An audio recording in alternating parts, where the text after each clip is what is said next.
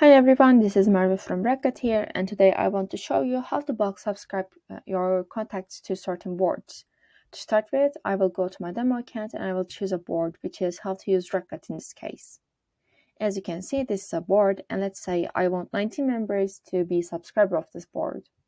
Then I will go to a Excel account, Excel sheet. As you can see, I have the Racket ID, first name and last name.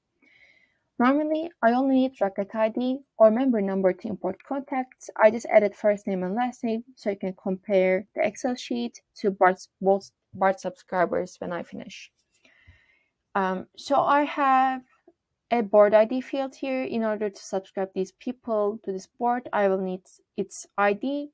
To get that, I need to click on the edit button here, and it will take me to the edit page on the backend on the admin panel. And you will see a URL here. The last part of this URL is the board ID. So let's copy this and paste it to our Excel sheet. And let's apply this board ID to each contact.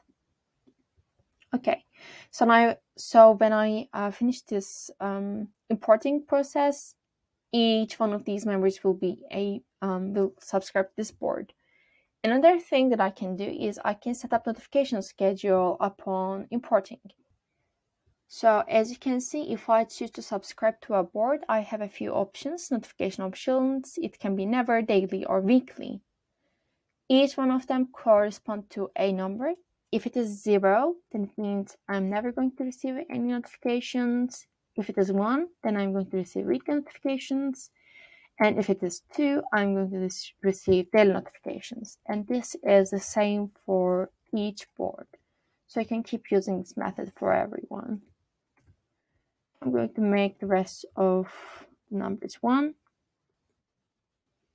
So what I'm going to do next is that I'm going to copy everything in here and go to my contact database. If I click on this little arrow next to add contact and say import contacts, I can copy and paste everyone. The first row contains column names. This is correct, so I'm just going to say upload. I am going to map this Racket ID. I do not need to map first name or last name. I can map the board ID.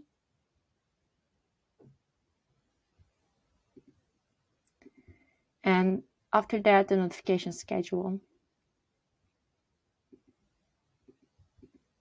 Then I'm going to say save and continue. And this will start the importing process. You can keep track of all of your importings from the settings and under imports. I will come back when it is ready. So my import is completed. What I'm going to do to check out if everything went okay is to social network and to boards.